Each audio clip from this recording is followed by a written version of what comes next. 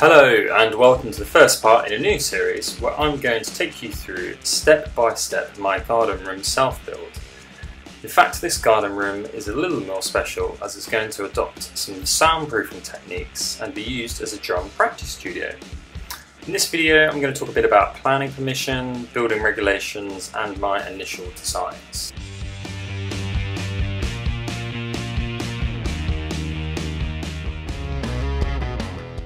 Now, one of the first things you should be thinking about is planning permission. The good news is there are many scenarios where a build is covered under permitted works, which means you do not need to notify your local planning authority. The planning portal website has some really good guides and information which set out the conditions for this. Now, in my case, the outbuilding is not going to be going to the side of the property, nor is it in the grounds of a listed building or a national park or protected land, so these do not apply. The principal elevation condition means you're not allowed to build your outbuilding in front of your property, and it's worth bearing in mind that you can only increase the area of your property by up to 50%. This includes all other sheds and outbuildings. One of the main conditions is that you're not allowed to create any living accommodation, and there are also height restrictions. Now, in my case, I am going to be building within 2 meters of the property boundary, which means there is a maximum height of 2.5 meters. Now, this does become a bit tricky when it comes to soundproofing the design, but we'll come back onto this point later. There is a nice summary at the end which contains some more links to other information that you're going to want to check out. The next thing we're going to look at here is building regulations.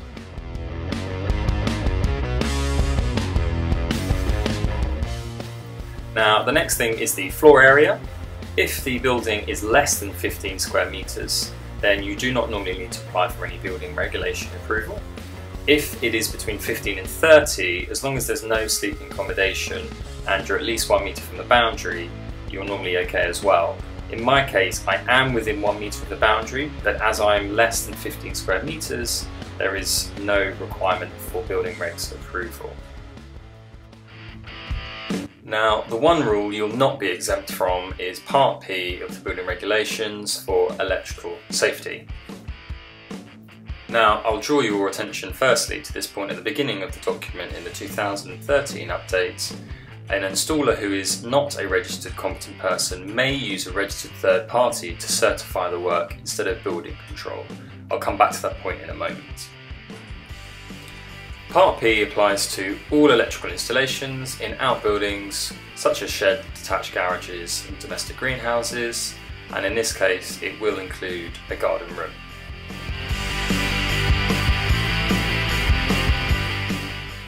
A person intending to carry out building work in relation to Part P are required to notify building control where the installation comprises of a new circuit or the replacement of a consumer unit. Now, the chances are with your garden room you're possibly going to be doing at least one or both of those things. For notable work, you now have 3 options. If you are registered as a competent person, you can self-certify your work. If you use a third-party contractor who is registered, they can certify the work, or you can have the work certified by the building control. And the following section goes on to explain a little bit more about each option. If you're not registered as a Part P competent person, then your options are to use a registered third party, such as a Part P registered electrician, or to notify the building control and submit them the various plans and be subject to an inspection. Now, your best option is to probably use a Part P registered electrician. Now, it's worth noting that if you engage the electrician before starting the work and they agree to it, that you may be able to complete some of the installation work yourself and they can sign off the activity once you are completed. But it's worth engaging the electrician beforehand and discussing with them, as the likelihood that the electrician will come around retrospectively to sign off work that you have done is unlikely. A couple of further things to note with building regulations. If you decide to go ahead and do not follow the appropriate channels and are found in breach of the building regulations, you may be liable for some hefty fines. In fact, this could be charged several years after the work's been completed, and if you have done the work yourself, then you may be personally liable. The building control have the power to request that if there are any unsafe activities that they are rectified, and if you refuse, they even have the right to come and do this themselves and then seek to recover the costs from you. The final thing to note is that if you don't have the appropriate certificates, then you may find you enter complications when you come to sell your property. So overall, it's really not worth trying to cut corners when it comes to the regulations. If of course you're unsure at any point, the best thing to do is to check with your local authority. Okay, so now it's time to talk a little bit more about the design of my drum room. So we're starting here with the concrete base. It's 2.8 meters wide by 3 meters deep, and you can see I've taken off a corner. This is to allow for an unusual shaped garden and to allow for access behind the drum room. You can see I've now added on the external timber frame and roof. And note here, I've decided to keep a square roof and have an overhang on this corner.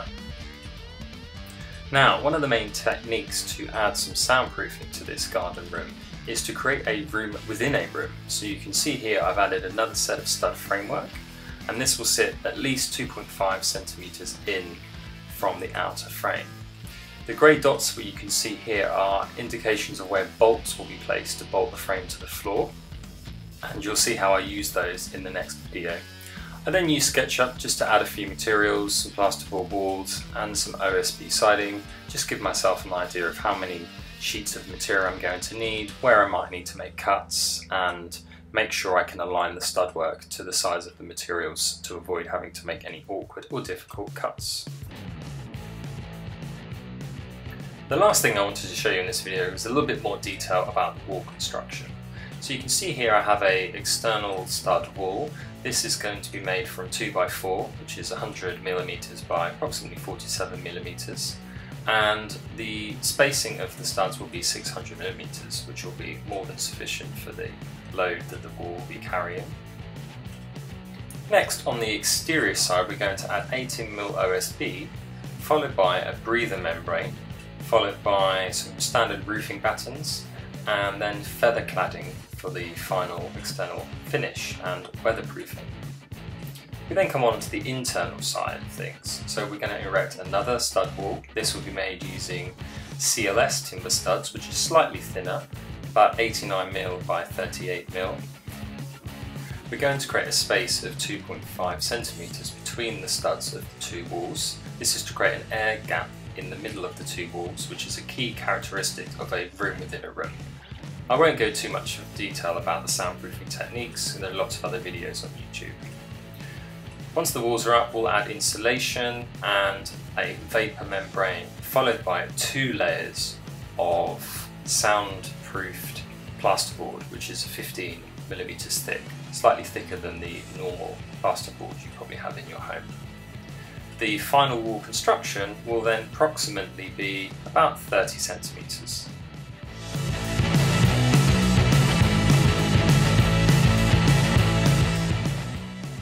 Hopefully, once we finish the project, it will look a little something like this. Now, if you've enjoyed the video, or at least found it a little bit informative, then please do like and share. If you are interested in following the build progress, then I'll be posting regular videos step by step on how I complete the garden room. Please subscribe to my channel to make sure you don't miss those. Lastly, I just wanted to give a mention to a couple of YouTube channels which I found particularly useful in these early stages. The first is Jonathan Curtis, who also built a soundproof drum room, and the second is Ali Dimmock. The links to their channels are in the description, as well as the links to the various websites that I refer to. If you're wondering which application I've used to do these designs, it is called SketchUp, and there is a great free version which gives you lots of functionality.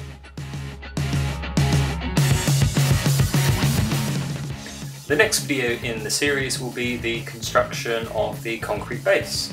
So for now, stay safe and see you in the next video.